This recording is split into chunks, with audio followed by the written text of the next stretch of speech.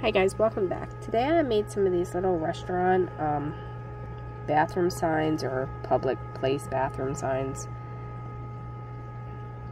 and they're going to be sold in MDF and cast acrylic white.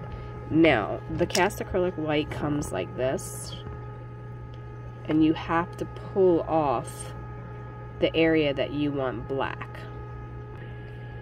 So the area that you want black, you pull it off, and then you just go ahead and paint over that area with either your paint of choice, or you can go over it with a Sharpie. And then do the same thing inside of all of the letters. Okay, so once you've done that, then you want to peel back the layer of protective paper.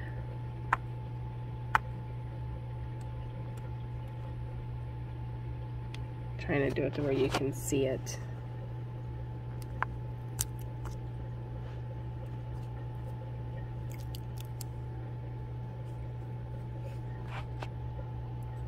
And then peel that edge off too.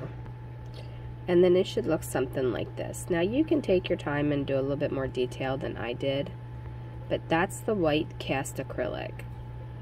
And then again, you just want to peel off any protective paper.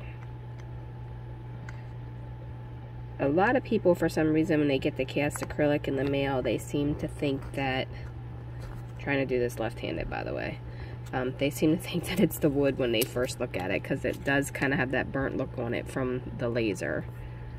But that's the cast acrylic. And then this is the wood, the MDF. You can also paint this, but this does not come with a protective coating on it.